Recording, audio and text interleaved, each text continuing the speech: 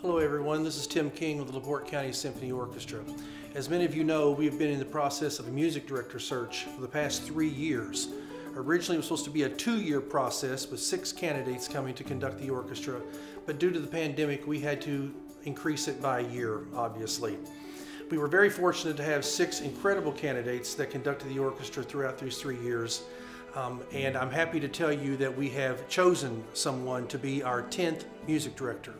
But before I tell you that, I would just like to take this opportunity to thank the 6 candidates who did come into LaPorte to conduct our orchestra. I'd like to thank our audience and our musicians who took part in the concerts and the surveys, and especially our selection committee who spent 3 years of their time going through these surveys, interviewing the candidates, and making the selection to which they sent to the board and the board approved just a couple of weeks ago.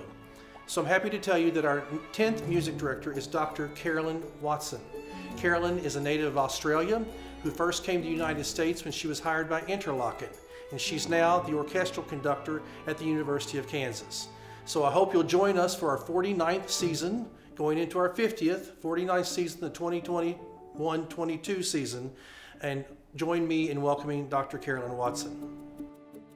Hello everyone, my name is Carolyn Watson and I'm an Australian conductor based in Kansas City. I'm absolutely delighted to have been selected as music director of your LaPorte County Symphony Orchestra, and I cannot wait to begin my tenure with the 2021-22 season.